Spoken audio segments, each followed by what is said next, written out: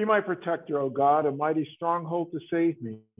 For you are my rock, my stronghold. Lead me, guide me, for the sake of your name. We begin in the name of the Father, and of the Son, and of the Holy Spirit. Amen. The grace of our Lord Jesus Christ, the love of God, and the communion of the Holy Spirit be with you all. To begin our celebration today on this Fat Tuesday, this Mardi Gras, this Carnival, three names for the same thing, to the last day of ordinary time before we begin our season of Lent tomorrow. Let's prepare ourselves to meet our God in word and sacrament. Take a moment of quiet reflection, look for those moments of grace and thank God for his gifts. Looking also for moments of our own sins, we seek God's forgiveness.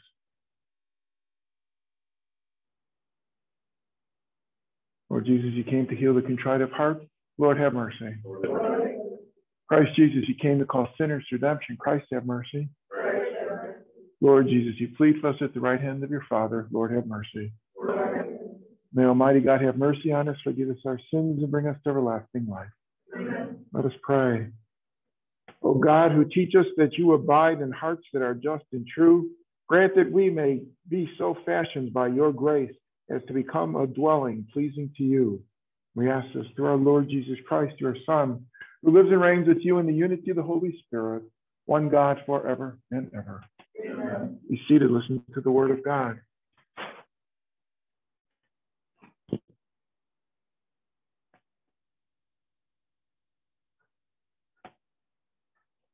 A reading from the book of Genesis. When the Lord saw how great was man's wickedness on earth, and how no desire that his heart conceived was ever anything but evil, he regretted that he had made man on the earth, and his heart was grieved. So the Lord said, I will wipe out from the earth the men whom I have created, and not only the men, but also the beasts and the creeping things and the birds of the air, for I am sorry that I made them. But Noah found favor with the Lord. Then the Lord said to Noah, Go into the ark, you and all your household, for you alone in this age I have found favor to be truly just. Of every clean animal, take with you 7 pairs, a male and its mate, and of the unclean animals 1 pair, a male and its mate.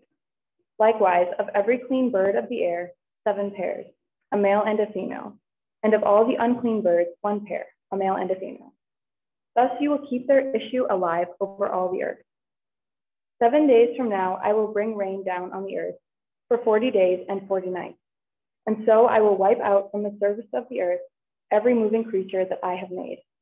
Noah did just as the Lord had commanded him. As soon as the 7 days were over, the waters of the flood came upon the earth. The word of the Lord. The Lord will bless his people with peace. The Lord will bless his people with peace. Give to the Lord, you sons of God. Give to the Lord glory and praise. Give to the Lord the glory due his name. Adore the Lord in holy attire. The Lord will bless his people with peace. The voice of the Lord is over the waters, the Lord over vast waters. The voice of the Lord is mighty. The voice of the Lord is majestic. The Lord will bless his people with peace. The God of glory thunders, and in his temple all say glory. The Lord is enthroned above the flood. The Lord is enthroned as king forever. The Lord will bless his people with peace.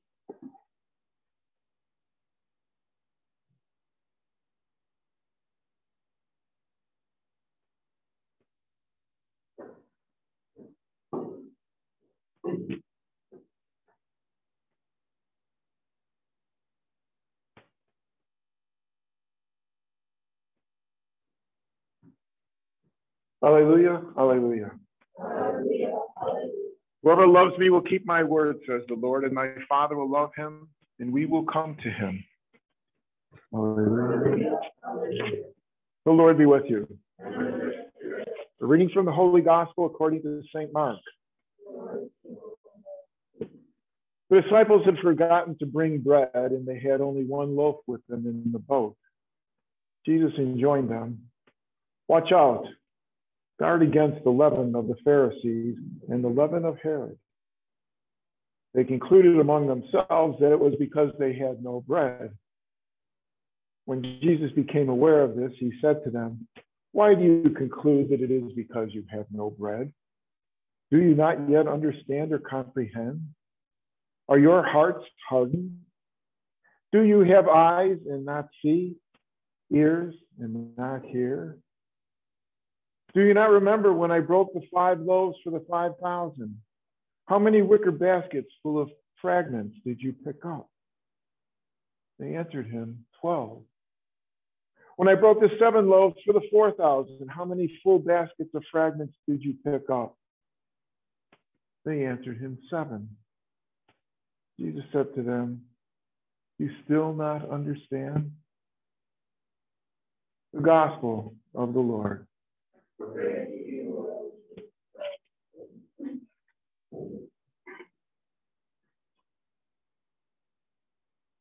The first reading from the book of Genesis, the beginning of one of the great captivating stories of Scripture, one that's captured people's imagination to this day, the story of Noah's Ark. There have been many expeditions over thousands of years going to look for the remains of that big boat.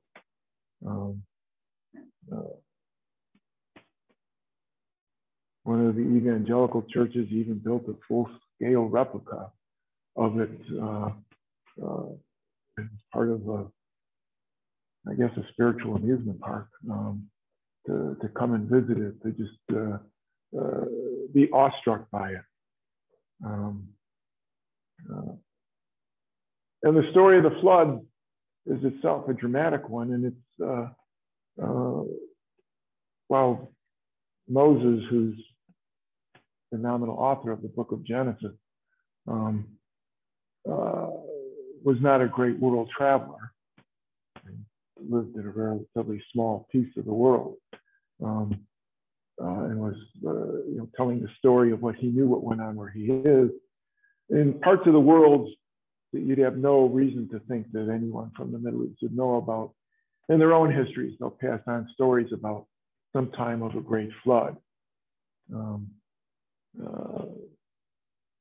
People like to put all those stories together and say, yes, it truly was a time when water covered the whole earth. And in fact, you look at climatologists, they can take you through timelines, and they'll show you that the whole earth had a big ball of ice around it. And that it was after that ice started to melt and recede that things happened.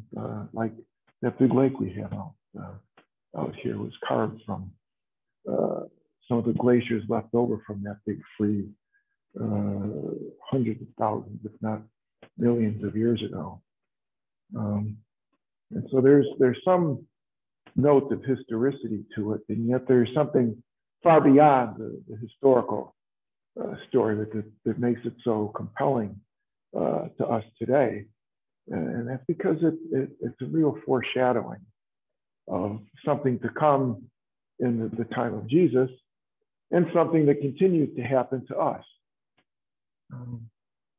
The flood looked at a world that was evil, covered with sin and corruption, and God decided to wash it clean.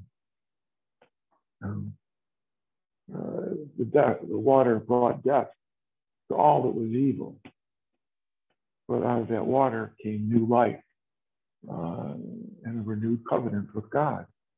You see the bow in the sky, a symbol of this covenant, that there will never again be destruction on that scale from water. What is it alluding to? Well, we go from the really big, the macro, to relatively small, and that's the individual flood that each one of us has undergone. That's called our baptism. Baptism takes away sin and corruption. The original sin of Adam and Eve, and as they like to call them, all the unoriginal sins that we've continued to commit after that first creative moment of evil by Adam and Eve. Everything that we can do. If you're an infant, you have original sin washed away. babies don't have a chance to do anything other than that that's sinful. Once we reach the age of even, we can begin making choices that we begin making bad ones. But if you're an adult or a young adult presenting yourself for baptism, all of those are washed away. And that's the image that there is in baptism, that going into the water is a symbol for death. But coming out of it is a symbol of new life. It's being born again, is the way Christians refer to it. Just as an infant comes forth in the amniotic fluid, the water in their mother's womb, into life, we come to new life. And so as we listen to the story of Noah and the parade of animals, 2 by 2, keep in mind that that's a story that's part of our sacred scripture to remind us of the little floods that each one of us has been blessed to have. It has washed away the sin and corruption of our souls and given us new birth, new life into God's, once again, pristine creation. Let's gather our prayers and bring them before our God. Begin with a prayer for peace in our world. Ask for God's spirit of peace to touch the minds and hearts of all men and women. For this we pray to the Lord. We pray for our church, gratitude for God's word and God's sacraments. And we pray special gratitude for our own baptisms. We pray to the Lord. We pray for our nation, ask that God watch over it, bless those burdened with governance with his wisdom, and God protect all of those charged with our safety. We pray to the Lord. We pray for our schools, continue the mission of Jesus, who called himself a teacher. We pray to the Lord. We pray for the repose of the soul of Mr. Schrift's mother-in-law who passed away. Bring comfort to his wife and family, and that God welcome her to paradise. We pray to the Lord. Pray for the repose of the soul of Father Paul Nagy and Father Connor, that God may welcome them to paradise. We pray to the Lord. For your intention.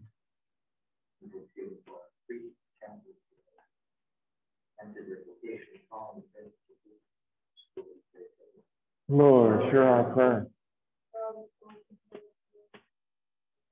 Lord, hear our prayer.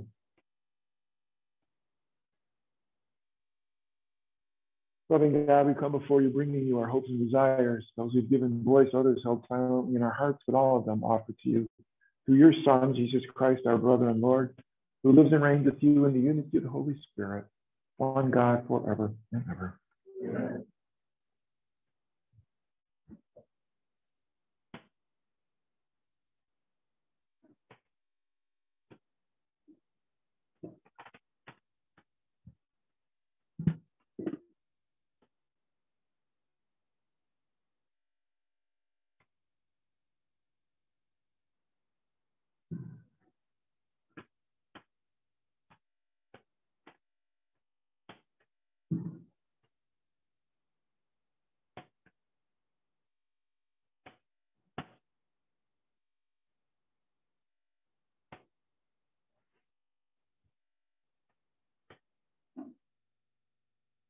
Blessed are you, Lord God of all creation, for through your goodness we have received the bread we offer you. It is the gift of the earth, it is the work of human hands, it will become for us the bread of life. And blessed are you, Lord God of all creation, for through your goodness we have received the wine we offer you. Fruit of the vine, the work of human hands, it will become our spiritual drink.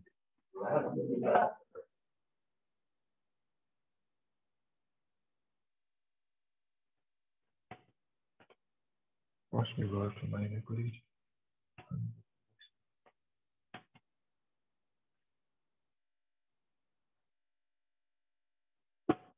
Pray, my sisters and brothers, that my sacrifice and yours may be acceptable to God Almighty Father.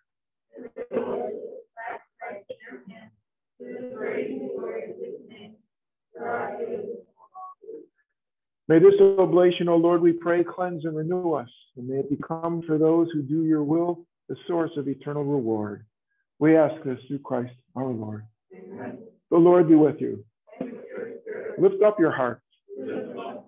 Let us give thanks to the Lord our God. It is truly right and just, a duty in our salvation, always and everywhere, to give you thanks. Lord, Holy Father, Almighty and eternal God, for in goodness you created us, and when we were justly condemned, in mercy you redeemed us through your Son, Jesus Christ our Lord. Through him the angels praise your majesty, dominions adore, and powers tremble before you. Heaven and the virtues of heaven, the blessed seraphim worship together with exaltation. May our voices, we pray, join with theirs in humble praise as we acclaim. Holy, holy, holy Lord, God of hosts. Heaven and earth are full of your glory. Hosanna in the highest. Blessed is he who comes in the name of the Lord. Hosanna in the highest.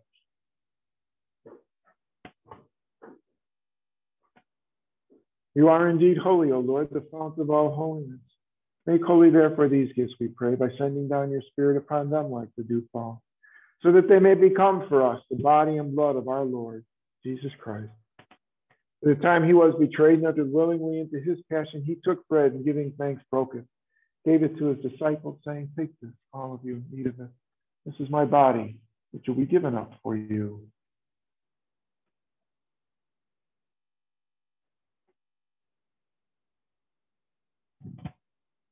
In a similar way, when supper was ended, he took the chalice, once more giving thanks, he gave it to his disciples, saying, take this, all of you, drink from it. This is the chalice of my blood, the blood of the new and eternal covenant, which will be poured out for you and for many for the forgiveness of sins. Do this in memory of me.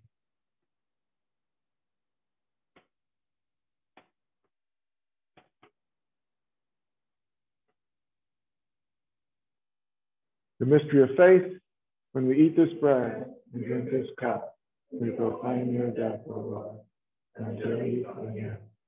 Therefore, as we celebrate the memorial of his death and resurrection, we offer you, Lord, the bread of life and the chalice of salvation, giving thanks that you have held us worthy to be in your presence and minister to you. Humbly we pray that, partaking of the body and blood of Christ, we may be gathered into one by the Holy Spirit. Remember, Lord, your church spread throughout the world. Bring her to the fullness of charity, together with Francis, our Pope, Bishop Walter, our administrator, and all the clergy. Remember also our brothers and sisters who have fallen asleep in the hope of the resurrection, and all who have died in your mercy. Welcome them into the light of your face. Have mercy on us all, we pray, that with the Blessed Virgin Mary, Mother of God, Joseph, her husband, your blessed apostles and glorious martyrs, St. Francis of Assisi, St. Clare, and all the saints will please you throughout the ages. We may merit to be co-heirs of eternal life, and may praise and glorify you through your Son, Jesus Christ. Through him and with him and in him, O God, Almighty Father, in the unity of the Holy Spirit, all glory and honor is yours forever and ever. Amen. The Savior's command, informed by divine teaching, let's raise our voices in the prayer taught to us by Jesus himself. Our Father, who art in heaven, hallowed be thy name. Thy kingdom come, thy will be done, on earth as it is in heaven. Give us this day our daily bread, and forgive us our trespasses, as we forgive those who trespass against us. And lead us not into temptation, but deliver us from evil. Deliver us, Lord, we pray, from every evil. Graciously grant peace in our days, that by the help of your mercy, we may be always free from sin and safe from all distress, as we await the blessed hope and the coming of our Savior, Jesus Christ. Lord Jesus Christ, you said to your apostles, peace I leave you, my peace I give you. Look not on our sins, on the faith of your church. Graciously grant her peace and unity, in accordance with your will, who live and reign forever and ever. Amen. The peace of the Lord be with you always. Lamb of God, have mercy on us. Lamb of God, you take away the have mercy on us. Lamb of God, you take away the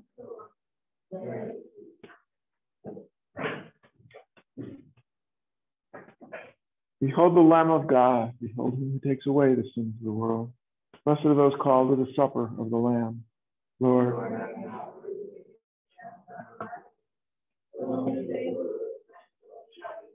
may the body and blood of Christ keep us safe for eternal life.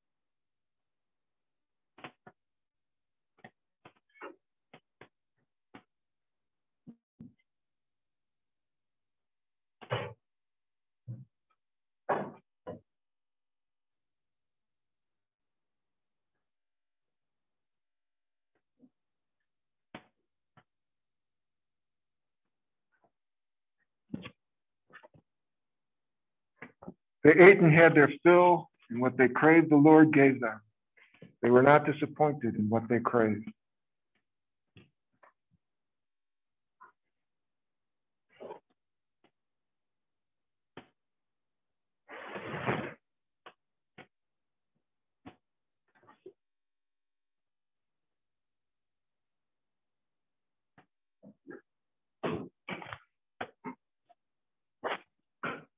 Let us pray.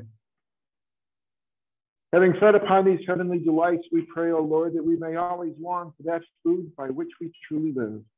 We ask this through Christ our Lord. Amen. The Lord be with you. May Almighty God bless you, Father, Son, and Holy Spirit. Amen. The Mass is ended. Go in peace.